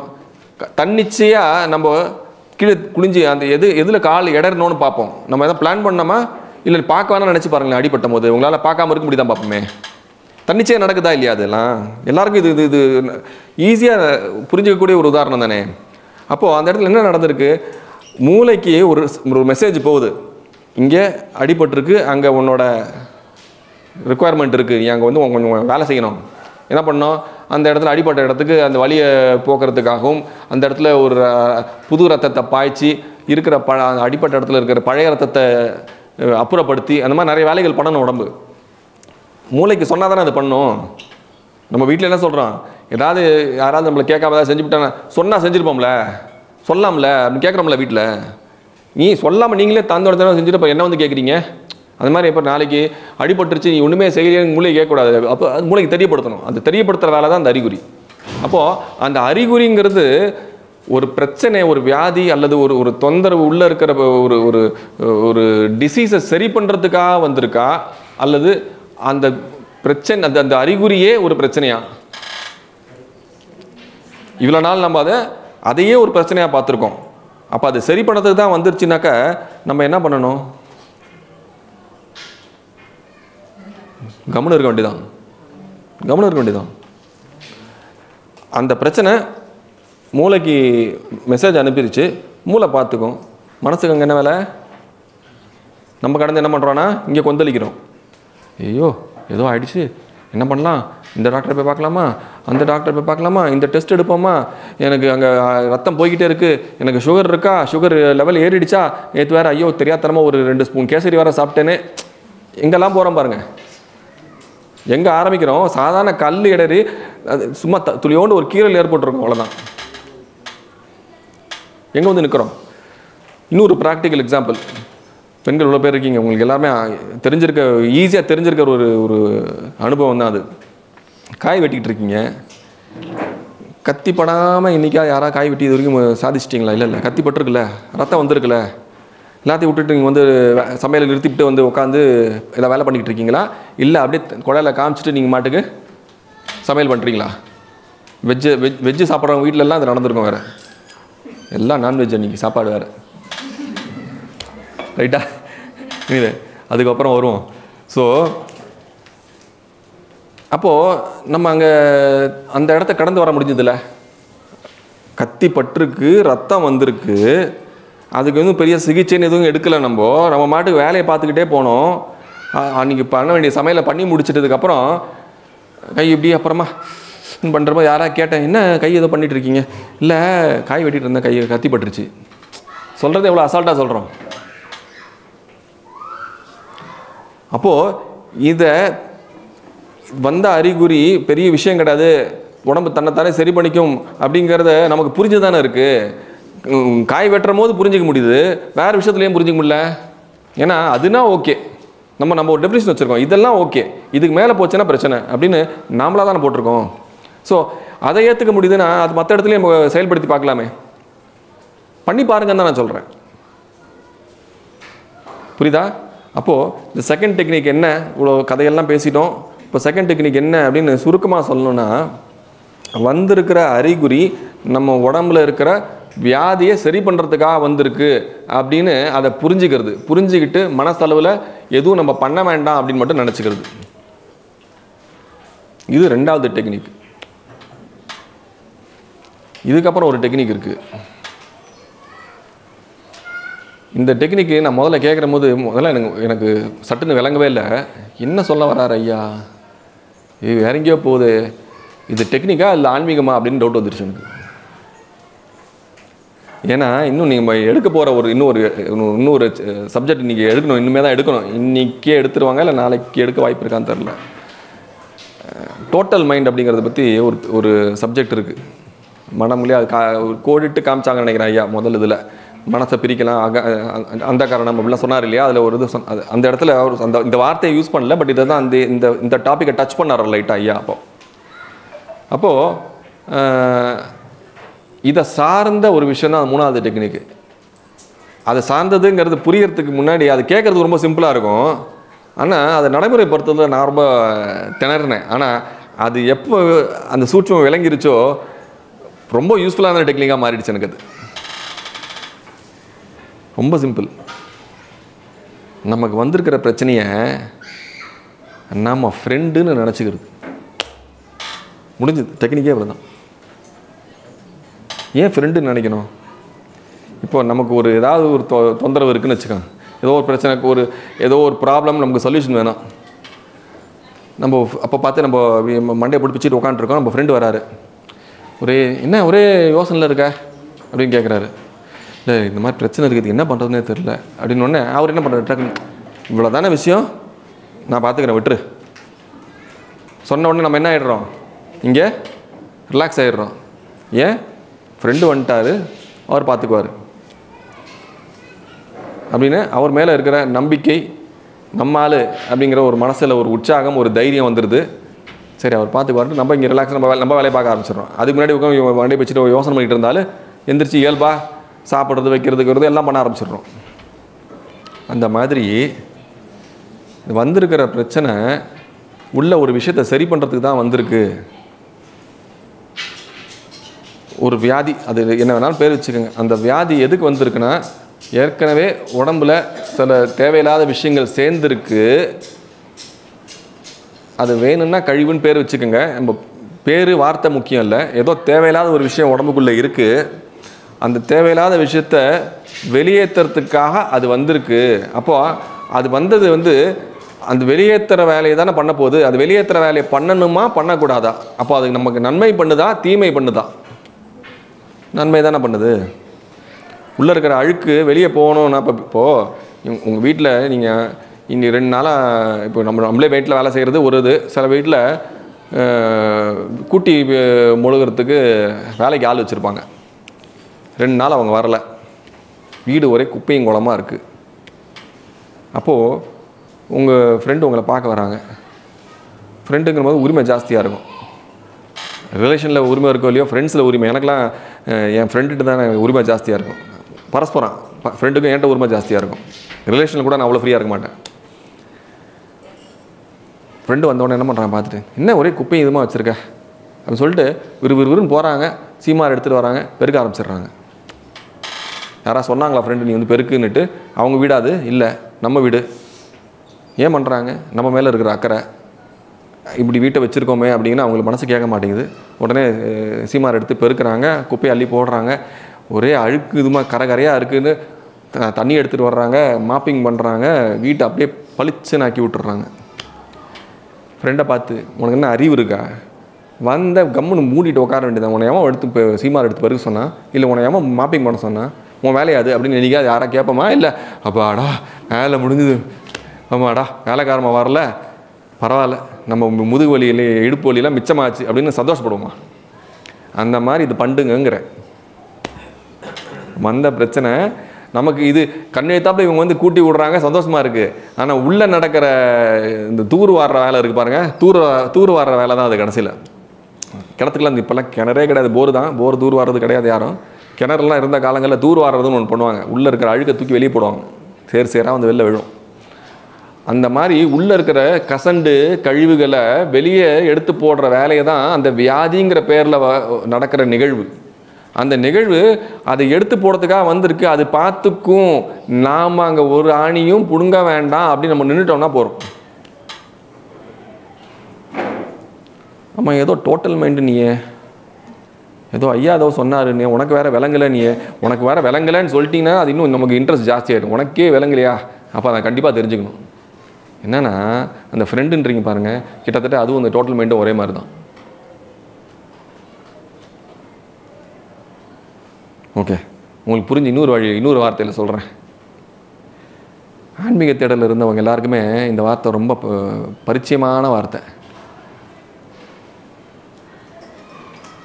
இங்கிலீஷில் சரண்டர், தமிழில் சரணாகதி. பொறுப்பெல்லாம் கொண்டு போய் நீ பார்த்துக்க அப்படின்னு அங்கே பொறுப்பு அங்கே ஒப்படைச்சிடுறோம்.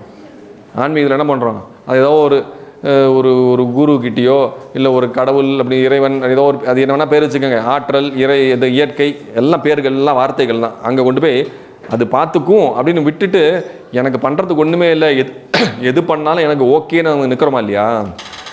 அந்த மாதிரி வந்திருக்கிற பிரச்சனைகிட்ட நம்ம சரண்டர் ஆகிடுறோம்.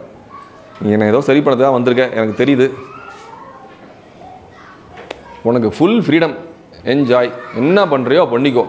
கஷ்டங்க பண்ணுறது அப்படி கம்முன்னு அது என்ன வேணாலும் பண்ணிக்கோ அப்படின்னு நம்ம வந்த பிரச்சனைகிட்ட நம்ம ஃப்ரீடமை கொடுக்கறது ரொம்ப கஷ்டம். அங்கே கொடுத்துட்டீங்கன்னு வச்சுக்கோங்க,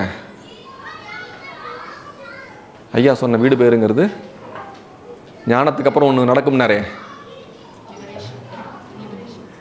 அது இது பண்ணால் அது வந்துடும். இந்த இடத்துல தான் என்னோட ஆன்மீக தேடலும் உடல் ஆரோக்கியம் சம்பந்த பயணமும் சந்தித்த இடம். அப்போ தான் அக்குபங்க்சர் வேறு ஆன்மீகம் வேறு அப்படி இல்லை அப்படின்னு நான் புரிஞ்சுக்கிட்டேன். உடல் வேறு மனசு வேறு அப்படி கிடையாது அப்படின்னு புரிஞ்சுக்கிட்டேன். ஆரோக்கியமும் ஆன்மீகமும் ஒன்று தான், மனசும் உடம்பும் ஒன்று தான். அங்கே விட்டாலும் சரணாகதி தான், இங்கே விட்டா சரணாகதி. அங்கே சரணாகதியில் விட்டிங்கனாக்க லிபரேஷன், முக்தி, வீடு பேர், என்னென்ன வார்த்தைகளுக்குள்ளே வச்சுக்கோங்க. இங்கே விட்டிங்கன்னா ஒரே வார்த்தை ஆரோக்கியம். ஆரோக்கியம் யார் கையில் இருக்குது?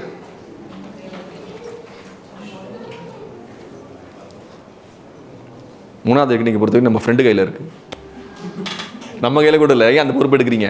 அந்த பொறுப்பு எடுக்காதீங்கிறதுக்காக தான் இவ்வளோ நேரம் நான் கூவி பேசிக்கிட்டு இருக்கேன். நம்ம கையில் இருக்குன்றீங்க பொசுக்குன்னு, நம்ம கையில் இல்லை. 3 டெக்னிக் தெரிஞ்சதுக்கப்புறம் இப்போ யார் கையில் இருக்குங்க கேட்பேன். அப்போ தான் அந்த பதில் கரெக்டான பதில். 3வது டெக்னிக் பொறுத்த வரைக்கும் அந்த வேலை நம்ம ஃப்ரெண்டுக்கிட்ட இருக்குது. அந்த ஃப்ரெண்டு தான் நம்ம அந்த வந்த வியாதி.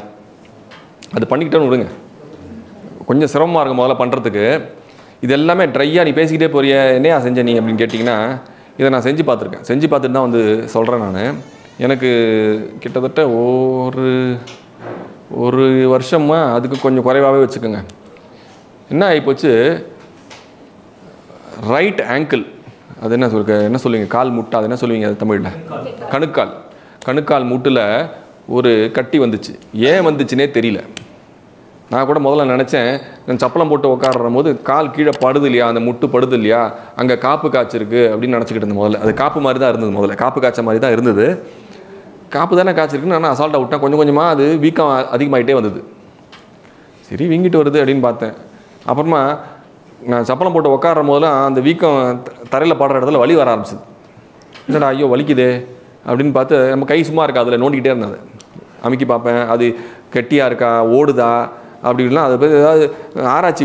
மனுஷன் நமக்கு கை குரங்கு கைன்னு வாங்கல்ல, சும்மா இருக்காது, நோண்டிக்கிட்டே இருந்தேன். அது ஒன்றுமே ஆகலை. அது வேறு எதுவுமே சிம்டமே காமிக்கல. இது மட்டும் தான் இருந்தது. தரையில் உட்கார முடியாது, சப்பளம் போட்டு உட்கார முடியாது. அது ஒன்று தான் பிரச்சனை. உட்காரணும்னா என்ன பண்ணது மாதிரி ஒரு கர்ச்சி எடுத்து அந்த கணுக்கால் மூட்டுக்கு கீழே வச்சுக்கிட்டு உட்காருவேன், குஷன் மாதிரி. அது இல்லைனா உட்கார முடியாது. அப்படி தான் இருந்தது. சரி இது சமாளிக்கக்கூடிய ஒரு விஷயம் தானே, இல்லைனா சேரில் உட்காந்துட்டு போயிடுவோம் அவ்வளோதானே அப்படின்ட்டு இருந்தேன். அதோட உடலில் என்ன, திடீர்னு ஒரு நாள் அந்த இடத்துல சின்னதாக ஒரு கட்டி வந்து நின்றுது. என்னடா ஏதோ கலர் மாதிரி மஞ்சள் கலரில் ஏதோ வருது அப்படின்னு பார்த்தேன். புரிஞ்சிருச்சு, உள்ளே சீ வைக்க ஆரம்பிச்சிருச்சுன்னு புரிஞ்சிருச்சு. இது எதுவுமே நான் ஏன் வந்துச்சுன்னு அது வரைக்கும் எனக்கு தெரியாதுங்க. சீ வச்சு அது கொப்பளமாக மாறிச்சு. நோண்டு கட்டியாக இருந்தது கொப்பளமாக மாறி ஒரு ஸ்டேஜில் உடஞ்சிது. இது அத்தனையும் நடக்கிற போது நான் இதை எப்படி பார்த்தேன்னா, எனக்கு வைக்கப்பட்ட எக்ஸாம். என்னது எக்ஸாமு? யோக சிகிச்சை படிச்சியாடா, என்னடா பண்ண போகிற, பாஸா ஃபெயிலா பார்த்துருவோம் அப்படிங்கிற எக்ஸாம். டெக்னிக்கெல்லாம் யூஸ் பண்ணிவிட்டு ஒன்றும் பண்ணாமல் விட்டு பார்த்துட்டு இருந்தேன். சீவடைஞ்சது, சிரமமாக தான் இருந்தது. வெளியில் போகணுன்னா பேண்ட்டை போட்டால் பேண்ட்டில் உராயும். அப்படியே ஹாப்பியாலாம் ஒன்றும் இல்லை. வேட்டி கட்டிலாம் வெளியே போக முடியல என்னால். கிளினிக் போகும்போது வேட்டி கட்டு போய் உட்கார முடியல. பண்ணியிருக்கலாம் ஒரு வேலை, தோணலை. அந்த டைமில் ஒரு சின்னதாக ஒரு ஒரு துணியோ ஒரு காஸ் மாதிரி ஏதாவது வச்சு லைட்டாக அந்த இடத்த உராய்வு இல்லாமல் அந்த இடத்துல ஒரு சேஃப்டி மட்டும் பண்ணிக்கிட்டேன். வெளியில் போகிறேன்னா தூசு கிசு படாமல் இருக்கிறதுக்காக அந்த காசை போட்டு வச்சுப்பேன். வீட்டுக்கு வந்தோடனே எடுத்துருவேன். அதை வேறு எதுவும் மருந்து போடலை, ஒன்றும் பண்ணல. இப்படியே விட்டேன். வடிஞ்சு முடிஞ்சதுக்கப்புறம் அது தானே மூட ஆரம்பித்து இப்போ பார்த்தீங்கன்னா வேணால் அப்புறமா கூட நான் எல்லாருக்கும் வேணால் டெமோ காமிக்கிறேன். நான் வேணால் அந்த இடத்துல அந்த காயம் ஏற்பட்டதுக்கான அறிகுறியே இல்லை. சமையல் பண்ணும்போது கையை வெட்டிக்கிறீங்களே, அது எத்தனை நாள் இருக்குது அந்த தழும்பு உங்களுக்கே தெரியுமா இல்லையா? அதே தான் இங்கேயும் நடந்தது எனக்கு. ஸோ இது சாத்தியம் அப்படிங்கிறது எனக்கு ப்ரூவ் ஆச்சு. நான் பாஸ் ஆஃப் ஃபெயிலாங்கிறது இருக்கட்டும், அது விடுங்க. ப்ரூவ் ஆச்சு. இந்த மாதிரி தலைவலி வந்தபோது செஞ்சு பார்த்துருக்கேன். இந்த மாதிரி வெவ்வேறு வயிறில் ஜீரணக்கோளாறு வந்தபோது செஞ்சு பார்த்துருக்கேன். இந்த டெக்னிக்கை ஒவ்வொரு டைமில் ஒன்று வச்சு விளையாடி பார்த்துருக்கேன். உங்ககிட்டையும் நான் வைக்கிற விண்ணப்பம் தான். 3 டெக்னிக் பேசியிருக்கோம். திருப்பி நான் எல்லாத்தையும் நான் ரீகேப் மாதிரி சொல்கிறேன். நான் அது தனியாக வச்சுப்போம், ஈஸியாக ஞாபகம் வச்சுக்கிறதுக்கு சொல்லி விட்றேன். அதுக்கு முன்னாடி நம்ம இதை ரொம்ப சீரியஸான சப்ஜெக்ட் மாதிரி போகிற மாதிரி எனக்கே ரொம்ப ஃபீலிங்காக இருக்குது. சீரியஸான சப்ஜெக்ட் இல்லை, ஆக்சுவலாக ஒரு விளையாட்டு மாதிரி எடுத்துக்கோங்க. 3 டெக்னிக் இருக்குது. இதில் எந்த பொம்மை வச்சு விளையாடலாம் நீங்கள் முடிவு பண்ணிக்கிங்க. முதல்ல ஒரு பொம்மை வச்சு விளையாடி பாருங்கள். அந்த பொம்மை போர் அடிச்சிச்சுன்னா என்ன பண்ணுவோம்? பிள்ளைங்களை என்ன பண்ணுவோம்? இந்த பொம்மை வேண்டாம்னு கீழே போட்டு அடுத்தது வேறு ஏதாவது பொம்மை இருக்கான்னு கேட்கும். இல்லை நம்ம இந்த பொம்மை வேணும்னு அடம் பிடிக்கும். நமக்கு 3 பொம்மை கொடுத்தாச்சு, மாற்றி பொம்மை வச்சு விளையாடுங்க. எந்த டெக்னிக் உங்களுக்கு சூட் ஆகுது அப்படிங்கிறத நீங்களே. நான் ஒவ்வொருத்தருக்கும் ஒன்று செட் ஆகும். 5 விரல் நம்ம உடம்புல இருக்க 5 விரலுமே ஒரே மாதிரி கிடையாது. கையில் இருக்க 5 விரலும் ஒன்று ஒவ்வொரு மாதிரி இருக்குது. ஸோ ஒவ்வொருத்தவங்களுக்கு ஒரு டெக்னிக் செட் ஆகும், ஒரு டெக்னிக் செட் ஆகாமல் போகலாம். இன்னும் சொல்லப்போனால் ஒரே ஆளுக்கு ஒரு சமயத்தில் ஒரு டெக்னிக் செட் ஆகும், அதே டெக்னிக் வேறு ஒரு விஷயத்துக்கு ஒர்க் ஆகாது. ஸோ முதல்ல உங்களுக்கு எது செட் ஆகுதுங்கிறத நீங்கள் செஞ்சு பாருங்கள். செஞ்சு பார்த்துட்டு அதை வெவ்வேறு சுச்சுவேஷனில் யூஸ் பண்ணி பாருங்கள். அந்த டெக்னிக் யூஸ் ஆகலையா, அது நமக்கு வேணுங்கிற ரிசல்ட்டை கொடுக்கலையா, அடுத்த டெக்னிக்கை ட்ரை பண்ணி பாருங்கள். இந்த 3க்குள்ளே எதுலேயே உள்ள தீர்வு ஆகிடும். ஆகுது அப்படிங்கிறத உணர்ந்திருக்கேன். ரைட்டா? ஸோ அது மாதிரி ஒரு சிம்பிளாக நம்ம இதை விளையாடி பார்த்தே நம்ம ஆரோக்கியத்தை யார்கிட்டயோ போய் அடமானம் வைக்க வேண்டிய அவசியம் இல்லை. ஒன்று, மனசு மட்டும் தான் படிக்க வந்திருக்கோம் அப்படின்னு நினைக்க வேண்டாம். மனசோடு சேர்த்து ஆரோக்கியத்தையும் வழங்கி விட்டோம். எடுத்துக்கொள்ளுங்கள்.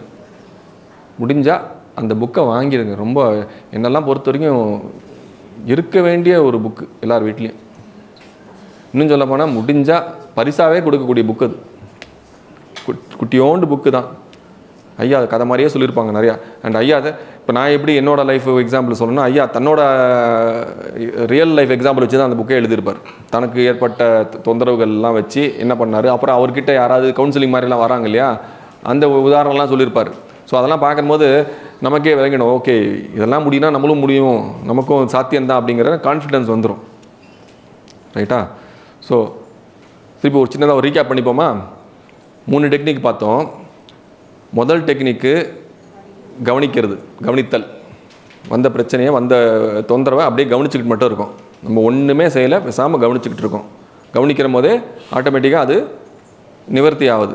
இது முதல் டெக்னிக்கு. 2வது டெக்னிக்கு நம்ம எண்ணம் எவ்வளோ வீரியமானது, எவ்வளோ வலிமையானதுங்கிறத புரிஞ்சுக்கிட்டு அந்த எண்ணத்தை தொந்தரவு வர்ற போது எப்படி பயன்படுத்திக்கணும் அப்படிங்கிறத கவனமாக இருக்கும்.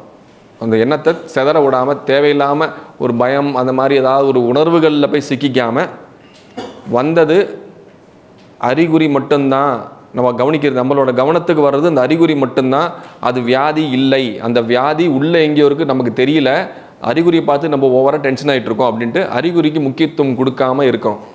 அது நம்ம எண்ணத்தை பாதித்து, எண்ணம் மனசை பாதித்து, மனம் உடம்பை ஓரம் போயிட்டணும். அந்த அறிகுறி நம்ம எண்ணம்ல ரிஃப்ளெக்ட் ஆகி, அந்த எண்ணத்தினால மனசில் ஒரு கொந்தளிப்பு வந்து, அந்த கொந்தளிப்புனால உடம்புல அந்த வியாதி அதிகமாகாமல் விட்டுடுறோம்.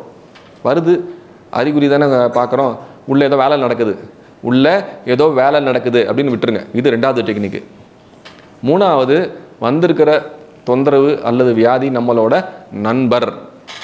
நண்பராக இருந்தார்னா நமக்கு நல்லது மட்டும்தான் செய்வார். எந்த நண்பராவது, நான் நல்ல நண்பர் சொல்கிறேங்க, நம்ம நண்பருங்கிற பேரில் சிலது செஞ்சுட்டு போவாங்க, அவங்களாம் இல்லை. உண்மையான நண்பராக இருந்தால் நம்மளோட நலம் விரும்பி இல்லையா, நமக்கு நல்லது மட்டும் தான் நினைப்பாங்க. நமக்கு சொல்லாமல் எடுத்து போட்டுக்கிட்டு இழுத்து போட்டுக்கிட்டு செய்கிறவங்க தானே உண்மையான ட்ரூ ஃப்ரெண்ட்ஸ்ன்றோம் இல்லையா. அப்போ அந்த ட்ரூ ஃப்ரெண்டாக இருந்தாங்க என்ன பண்ணுவாங்க, நல்லது தான் செஞ்சுட்டு போவாங்க. ஸோ வந்திருக்கிறது நம்மளோட நண்பர், நம்மளை சரி பண்ணத்துக்காக வந்திருக்காரு, அவர் பார்த்துக்குவார் அப்படின்னு நாங்கள் பொறுப்பை அந்த நண்பர்கிட்ட விட்டுடுறோம். சரியா? ஸோ 3 டெக்னிக்கை தெரிஞ்சுக்கிட்டோம். இதை செஞ்சு பாருங்கள், புரிதல் மேம்படும். புரிதல் மேம்பட இன்னும் சுவாரஸ்யமாக எனக்கு நடந்தது உங்களுக்கும் நடக்கும்னு நான் எதிர்பார்க்குறேன். உங்களோட ஆன்மீக தேடலில் ஒரு பெரிய மாற்றத்தை கொண்டு வரும். ஏன்னா உடம்பு பிரச்சனையாக இருக்கிற போது நீங்கள் என்ன தான் நீங்கள் ட்ரை பண்ணாலும் ஆன்மீக தேடலை ஒன்றுமே பண்ண முடியாது. அதனால தான் திருமந்தத்தில் கூட வரும், உடம்பினை முன்னம் இழுக்கென்று இருந்தேன். திருமூலர் சொல்லுவார், உடம்பு வேஸ்ட்டு, அதை நான் அலட்சியப்படுத்திட்டேன், உத்தமன் கோயில் கொண்டுள்ளான் என்று ஊன் வளர்த்தேன் உயிர் வளர்த்தேனே அப்படின்னாரு. ஊன் வளர்த்தேன் உயிர் வளர்த்தேனே அப்படின்னாரு. ஊனை வளர்த்தாராம் யார்? இந்த மனுஷன் 3000 வருஷம் வாழ்ந்திருக்காரு. வருஷத்துக்கு ஒரு வாட்டி கண்ணை முழிச்சு பார்த்து ஒரு 4 வரி இருக்கிற பாட்டை சொல்லிட்டு திருப்பி தியானத்துக்கு போயிடுவார். நான் 3000 வருஷம் இருந்துட்டு உயிர் வளர்த்தேன் ஊன் வளர்த்தேன்ட்டு பேசுகிறாரு. நம்ம என்னென்னா அந்த உடம்பு வேஸ்ட்டுன்னு நினச்சிக்கிட்டு இருக்கோம். இந்த கருவி இல்லைன்னா உள்ளே இருக்கிற மனம் இல்லை. அந்த மனம் இருக்கிறனால தான் நம்ம இவ்வளோ பிரச்சனை, இவ்வளோ தேடல் முகாம் வந்து உட்காந்துட்ருக்கோம். அப்போது இந்த புரிதல் உங்களோட ஆன்மீக பயணத்துக்கும் ரொம்பவே உதவிகரமாக இருக்குது. எனக்கு இருந்தது, உங்களுக்கும் இருக்கும்னு எதிர்பார்க்குறேன். புரியுதுங்களா? ஸோ வெறும் ஆரோக்கியத்துக்கு மட்டும் நினைக்க வேண்டாம். ஆரோக்கியம் கண்டிப்பாக தேவை, அதுக்கு இது ஹெல்ப் பண்ணிடும், கண்டிப்பாக ஹெல்ப் பண்ணிடும். ஆரோக்கியம் மேம்படுற போது ஆட்டோமேட்டிக்காக நம்ம மனசு வந்து செம்மையாகுது. மனமது செம்மையானால் அந்த பாட்டு இருக்குது, அகத்தியர் பாட்டு. எதுவுமே தேவையில்லைன்னு முடிப்பார் கடைசியில். இது பண்ண வேண்டாம், அது பண்ண வேண்டாம். ஐயா அதெல்லாம் சொல்கிறாங்க, எதுவும் பண்ணால் நீங்கள் விட்டுருங்கன்னு தானே சொல்கிறாரு. இது ஐயா மட்டும் சொல்ல, பெரிய 18 சித்தரில் தலையாயவர் அகத்தியர், அவரை தான் சொல்லிட்டு போயிருக்காரு. ஸோ அதெல்லாம் என்ன, அதுக்கு என்ன டெக்னிக்னா இதுதான். உடம்பை முதல்ல ஆரோக்கியமாக வச்சுக்கோங்க. உடம்பு ஆரோக்கியமாக இருந்ததுன்னா, உடம்புல ஒரு பகுதி தானே மனம், அதானே பார்த்தோம். கண்ணுக்கு தெரியாத உடல் தானே மனம். அப்போ மனமும் ஆரோக்கியமாக தானே இருக்கும். மனம் ஆரோக்கியமாக இருந்துச்சுன்னா அப்போ அங்கே ஒன்றுமே இல்லையே, உங்கள் தேடல் முடிஞ்சிருச்சா இல்லையா? மனம் ஆரோக்கியமாக இல்லாதனால தானே தேடுறீங்க. அது எப்படியாவது அதை சரி பண்ணிடணும், இந்த பிரச்சனைலேருந்து வெளியே வந்துடணும், இந்த கொந்தளிப்புலேருந்து வெளியே வந்துடணும், இந்த சைக்கலாஜிக்கல் ப்ராப்ளம்லேருந்து வெளியே வந்துடணும். ஓசிடி, பிசிடி, பைப்போலார் என்ன இல்லாமல் பேர் வைக்கலாம், எதுக்கு வைக்கிறோம்? உள்ளே இருக்கிற பிரச்சனைக்கு தானே. அப்போது மனம் தான் செம்மையாயிடுது இல்லை? அப்போ மனமும் ஆரோக்கியமாக இருக்குது, உடலும் சேர்ந்து ஆரோக்கியமாக இருக்கா இல்லையா? இதை விட வேறு என்ன வேணும்? இப்போ ஞான முகாம் உங்களுக்கு என்னங்க பண்ணுது? வெறும் ஞானத்தை மட்டும் கொடுக்குதா? கூடவே ஃப்ரீ கிஃப்ட்டு என்னது? மனம் புரிதல்ங்கிறதுனால உடல் ஆரோக்கியங்கிறது நீங்கள் கேட்கவே இல்லை, எடுத்துகிட்டு போகிறீங்க. இப்போது என்ஜாய்.